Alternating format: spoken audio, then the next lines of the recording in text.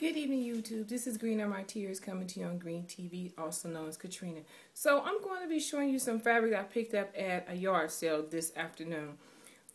Myself and Picture Lovely went to go get us something to eat. I went to go pick us up some pupusas, and that's a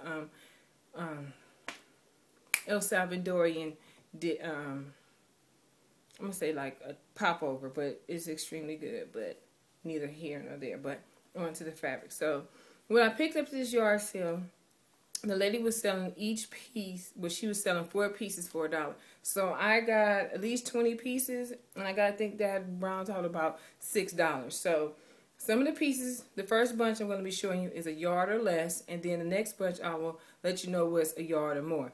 So I don't know exactly how much a yard or more, how much each of them are, but I'm just going to show you, just show you the patterns that I picked up. And I like shopping at yard sales and thrift stores because you get some vintage fabric that you don't come across with the current textiles they're manufacturing. So that's a good idea. If you're looking for something different and unique or something real dated and retro, try going to yard sales and also try going to different thrift stores. So on with it. So I got this piece of fabric. This, and this is black with white polka dots. I got this one, and this is like a metallic gold, and this is a metallic gold on red, and that. Now this one.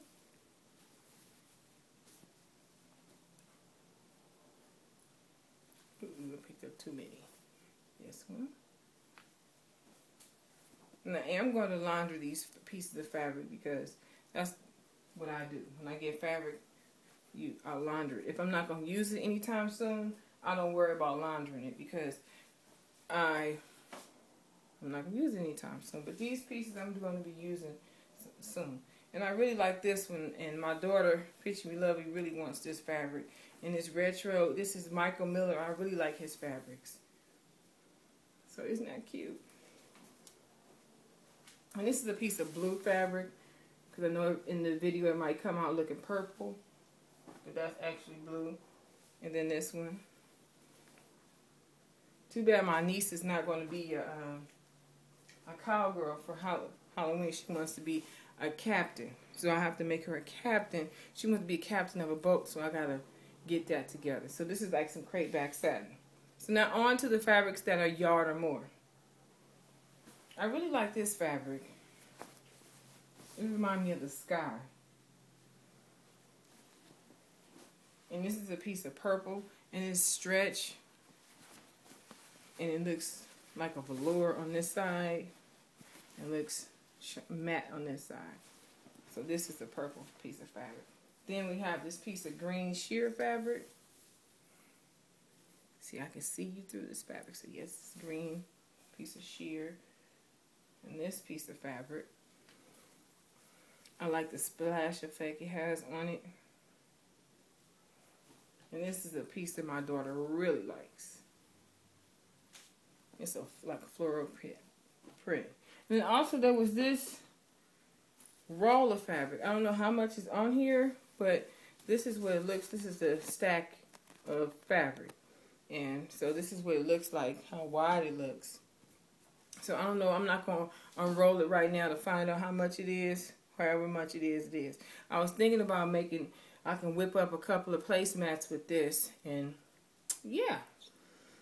So that's what I got at the yard sale today. So like I said, when you're thinking about crafting or buying fabric to make clothes or just, you know, crafting period, it's always a good thing to go to yard sales and also go to thrift stores. And also if you go to estate sales, you also get good finds there. And so also another place is if people know that you sew, like I know people that know that I sew, so when they have people that pass away or they're up there in age and they're not doing a lot of sewing, they want to give it to someone so they know it'll get used. So that's what I've been getting blessed with. People that used to sew that don't sew anymore, they're giving me their fabric stashes. So, or some of the pieces that they want to get rid of for the time being. So that's it for now. I pray that everybody's having a blessed day. Look forward to my next video for the National Sewing Month, and that is coming along well as to be expected. And I'll tell you more in the video to come. So that's it for now. Don't forget to comment, rate, subscribe, and know that God loves you. Peace out.